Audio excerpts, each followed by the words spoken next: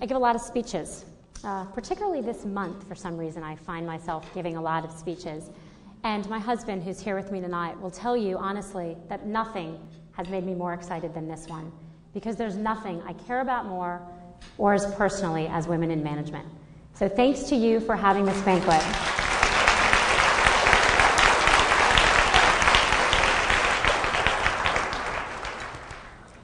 And for inviting me to be part of it. I particularly like the topic, Faces of Change, because I stand here deeply believing that we still have a lot to change. So let's start there. Why is change needed for women in the first place? What needs to change for a group like this to fulfill its mission? I don't think it's possible to address the topic without acknowledging that with any perspective, any global perspective, any historical perspective, a lot of change has happened. So when you think about the world my mother grew up in, where the only job options she thought existed were nursing or teaching, or where the woman who moved to the block, and this is a true story, caused a big ruckus by explaining to all the other women that they didn't need their husband's permission to get their ears pierced, you have to imagine that things, and appreciate that things have really changed. And I stand here today at the GSB knowing that with any global perspective, I'm so lucky to be here, and so is everyone else. Whether you were born in this country or just lucky enough to be educated here, we live in a world where China has such a preference for boys that there are 32 missing girls and selective kidnappings of young boys happening on a wide basis. And in Pakistan, they passed a law in the last month making it legal to rape your wife. And in the Congo, somewhere between 200,000 and 500,000 women have been raped in what is a new form of genocide the world has not seen before. So we're lucky to be here. And we should talk about the change that's needed with the perspective of, in so many ways, how damn good it really is. But change is still needed. Last week I was in New York, and I spent a couple hours at a firm doing a meeting, and it was me and 5 men at the table, which is something I would never have noticed because it happens all the time, except that when the meeting broke for the bathroom break, the person hosting the meeting didn't know where the woman's bathroom was in his own office. And I looked at him and said, "Really?" And he said, "Yeah." And I said, "Congratulations, you just made the speech I'm giving next week at Stanford." And I promise not to mention you by name. This poor guy was so embarrassed. And I looked at him and I said, "How long have you been in this office?" He said, "About a year." And I said, "Have no other women been here in these meetings?" And he thought about it and he said, "I guess not." Or maybe they didn't have to use the bathroom. Women make up 16% of the corporate officer positions in this country, 15% of the board seats. Women on average across the population earn 80% of what men earn, even though they earn 60% of the bachelor degrees. 2 Sundays ago in the Wall Street Journal, if people saw it, there was a list of the top 30 wage earners in the country. There was one woman on that list, Andrea Young. Thank God she's always on the list, number 23. Now, Jennifer's here, and she's an expert in happiness, and I know we all know that wage earning does not equate happiness, but that list is not about the top 30 wage earners. That list is about power and influence in the workplace and who is leading organizations. And of the top 30, there was only one woman.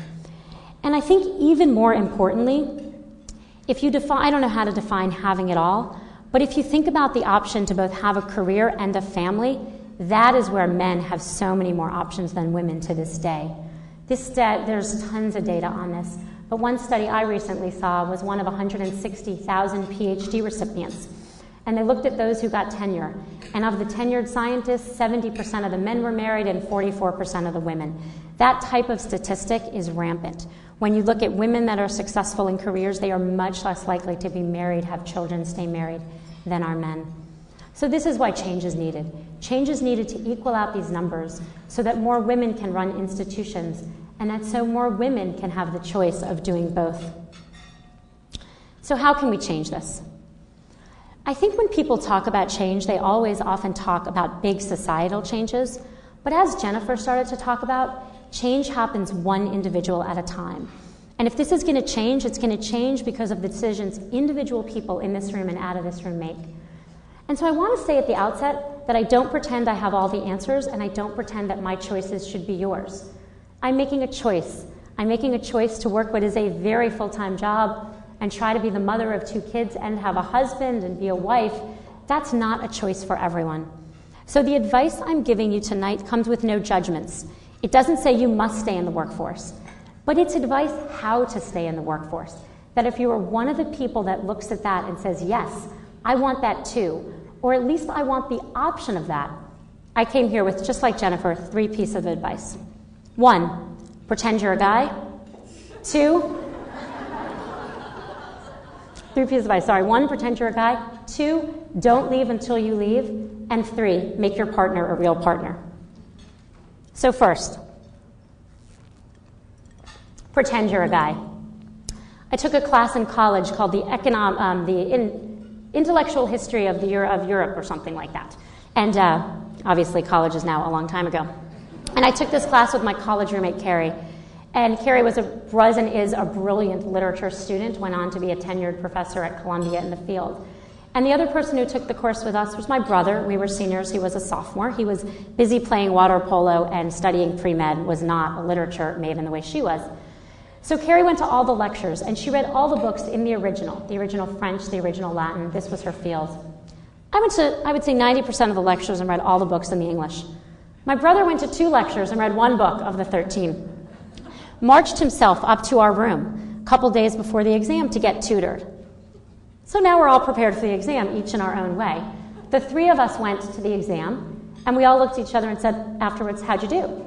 And Carrie said, I think I did okay, but I'm not sure I fully explained the Hegelian dialectic. And I said, I felt my essay 1 was better than essay 2 because I really didn't explore Kant's categorical imperative. And my brother said, I got the flat one. Like, the flat what? He's like, the flat A. I got the flat A. Given our different levels of preparation for the exam, that was a striking amount of self-confidence. So studies show this over and over. Actually, studies show that if you ask men and women about their GPAs, women will systematically underestimate, men will systematically overestimate. And more importantly, and this is really important, when you ask women and men why they're succeeding, women will ascribe theirs to success, to effort or temporal things, to luck, to having worked hard, to having other people help them. Men ascribe their success to their own great talent and skill. And women negotiate less, particularly on their own behalf. This is true. Women are 4 times less likely to negotiate the salary for an entry-level job. And when you multiply that over a lifetime, by the age of 50, the average woman has earned $500,000 less. That's based on the average salary, not a GSB salary. So do the math for yourselves and make sure you negotiate. Why does this matter? Who cares if men are more sure of themselves, more self-confident, or women negotiate less? It matters for careers. It matters deeply in order to advance in a career or to really get the jobs you want, that you have the confidence that you know that you can do it. It matters deeply that when something is successful, the person who reaches their hand out for the next challenge believes that they had something to do with that success. And over time, how much you're paid in a job is actually correlated with success at all, because companies value and look at that as your measure of success. So your salary matters too.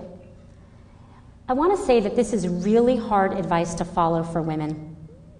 Because the other thing that the data shows, and this is what the data shows most strongly, I learned this from Deborah Grunfeld, a Stanford professor, is that success and likability are negatively correlated for women and positively correlated for men.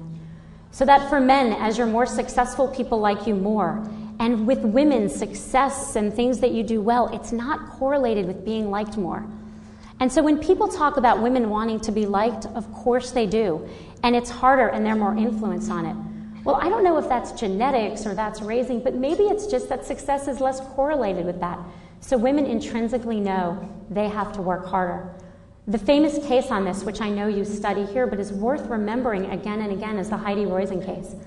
A professor from Stanford and Columbia, for those of you who don't know the case, took this case, it's one I read in business school, about a woman who uses her personal network to be a successful VC. And they changed it and made it Howard Roizen, and they gave it out to groups of students, men and women. And then they polled them. How competent is Howard? How competent is Heidi? Turns out they're just about as competent. But how much do you like Howard or how much do you like Heidi? How much do you trust Howard and trust Heidi? Turns out that Howard's really trustworthy and Heidi's not. And you want to spend your weekends with Howard but not Heidi. And that's a really big deal. And I actually think that, I know Heidi now, and when she heard this, she said the same thing I did, was wow. And maybe I kind of knew that. But isn't that amazing? And maybe for those of us who are in the workforce or women who aren't yet, we kind of know that, which is why taking ownership of our success, feeling it and owning it is so hard. But I'm here to tell you that if you want to stay in the workforce, pretend you're a guy. In the quiet moments where you're not sure you deserved what really happened, think about my brother. He deserved the flat one. And in the moments where you're not sure you can take the next job, remember that the guy next to you, who probably doesn't even have the same skills, he's damn sure he can, and he's going to raise his hand. So at those moments, raise your hand and pretend you're a guy. And most importantly, negotiate for yourself. I give speeches on this, but even for me, this has been an issue. My brother-in-law, who along with my husband has been by far the most important source of support for my career, helped me a lot on this.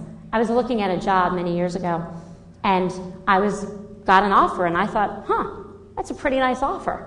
I'm pretty lucky to get this job. I should take this. And he was like, no, you got to negotiate.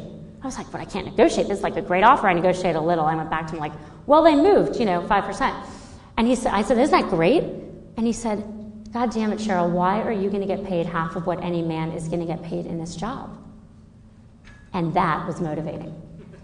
And had he not said that, I would have gotten paid half. And it's worth remembering that. Negotiate. Don't take a job and get paid half of what your male counterparts are going to get paid. Number 2, don't leave until you leave. If you remember nothing else that I say tonight, please remember this, because this is the thing that right now is really driving me nuts, because it just keeps happening, and it keeps happening to women I feel like I've mentored. I think people who want to stay in the workforce, particularly women wanting to have kids, are making decisions too early to slow down, and they're doing it in the name of staying in the workforce, which ironically backfires. So people start thinking about having kids or having families at different points in time. Some people think a year out, 2 years out. In my favorite example, a couple weeks ago, a woman at Facebook came to talk to me, and she looked a little young. So I said, so are you thinking of having kids? She was like, no, but I want to think ahead. I'm like, okay. And then I'm trying to well, is your husband talking to you about this? She's like, well, I don't have a husband. Turned out she didn't have a boyfriend. But she thought maybe one day she would think about it. I would encourage you, please, don't think out that far. It's not going to help you. But I certainly never did. But here's what happens. You're married, you're thinking about having a child, and you're overwhelmed with life because all of our jobs are hard, and you're doing everything you can just to keep up. So you think to yourself, God, I'm going to start trying to get pregnant, or maybe I'm trying, or I'm going to start in the next year or two. I couldn't possibly take on more. So you don't.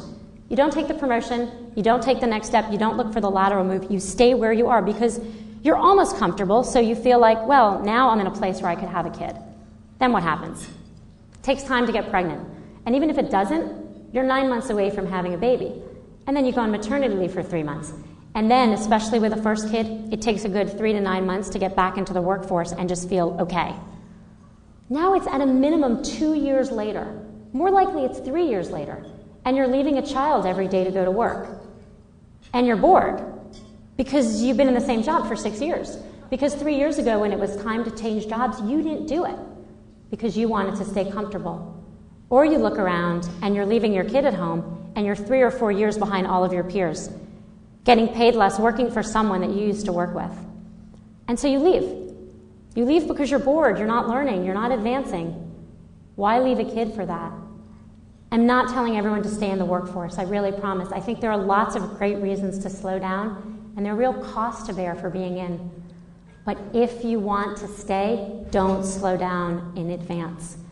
And if you slow down in advance, and everyone I know who's done this does it with the express purpose of, I want to stay in the workforce so I'll slow down, or I want to stay in the workforce so I won't take the promotion, watch them. They work just as hard in that year before they get pregnant or that month as they would have anyway. But by virtue of making that decision, they've sowed the seeds of their eventual departure. And I've seen this over and over and over. So if you want to stay in the workforce, don't slow down until you have to. Don't leave until you leave. Point number 3, make your partner a real partner. And I'll talk about this with me and my husband, men and women, but this applies to partnerships of any form, women together, men together, any kind of domestic partner, particularly where you're raising a kid. I think this is actually the number one thing that needs to change. If you look at the progress we've made as a society in the workplace, it's much bigger than that we've made in the home. In my business school class, I know of 3 women from my section who are still working, and every single one I know who's left has left for exactly the same reason. They had 2 jobs. The numbers show this in very striking form. If there's a couple and a woman stays home and a man works, on average, the woman does 35 hours of housework a week and the man does 10. If they both work, the woman does 28 and the man does 15. And if they both work, the woman does 3.5 times the amount of childcare in terms of hours as the man does. So women are leaving the workforce because they're pulled home, but they're not just pulled home because they want to be.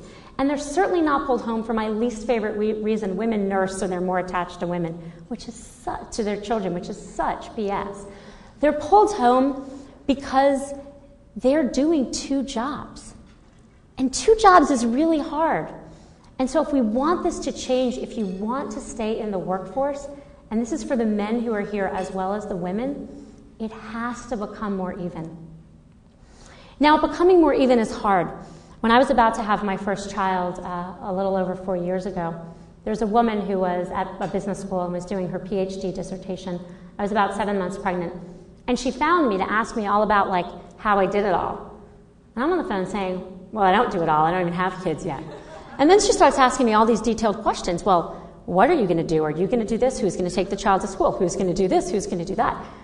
And I never admit I cry in public because I believe women shouldn't, even though, look, I've cried at work. Everyone has. I'm on the end of the phone by the end crying, thinking, oh my God, I am 2 months away from having a child. And my husband and I have never talked about this. So I go home and I say, Dave, oh my God, we're having a baby in 2 months. Kid could come early and we've never talked about this. And he looks at me and is like, this is all we talk about.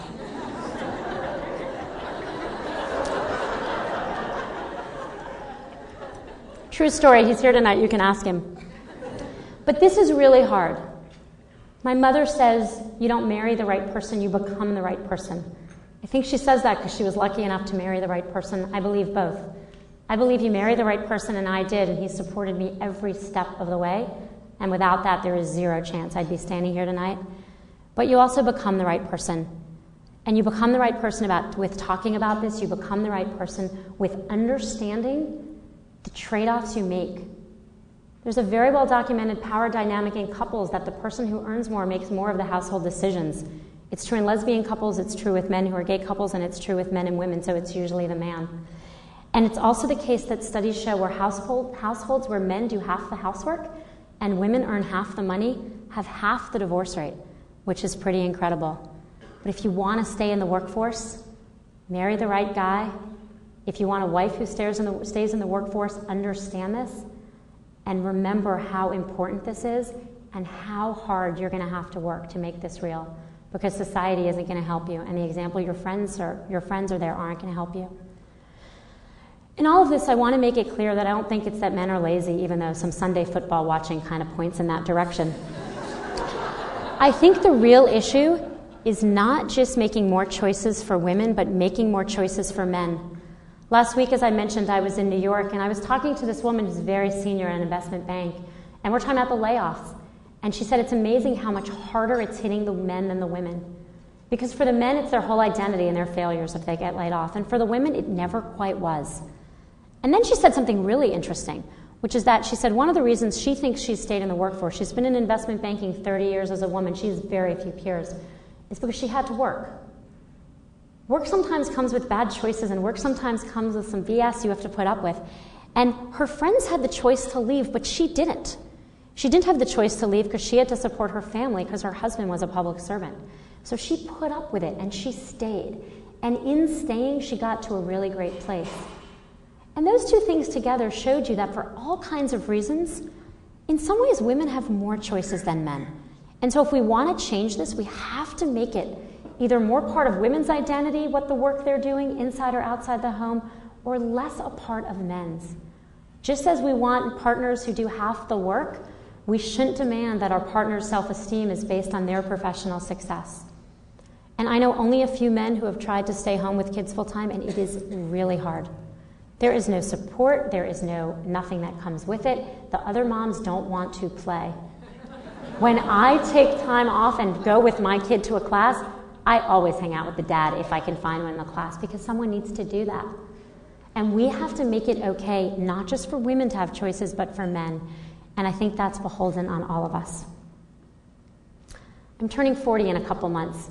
I've been thinking this a lot because it's, kind of a big deal, and because my girlfriends and I, the ones I grew up with, planned a trip for our 40th birthday many years ago when that seemed like really far away. And we're going in like 10 days. And this made me think about kind of the passing of generations. And I think my generation has made some progress. I think we'll continue to make more. But I don't believe my generation is going to take this far enough, because in my age and my cohort, there aren't enough of us left working in the workforce. So we pass the torch to you. We pass it to Naomi Gleat, who's here with me tonight, and Sarah Smith, who are stars at Facebook, who are working all the time to internationalize our site and to run our ad sales program. And we pass it to the people in this class, to Patty Buckley and Samar and Shalom Falov, who are the people like you guys who are going to make a difference as women, and to the men, to Aldo King and Spencer Smith. Gloria Steinem always says that any man who comes to an event like this gets a nice pass when the inevitable feminist revolution comes. So congratulations. Congratulations for being here tonight.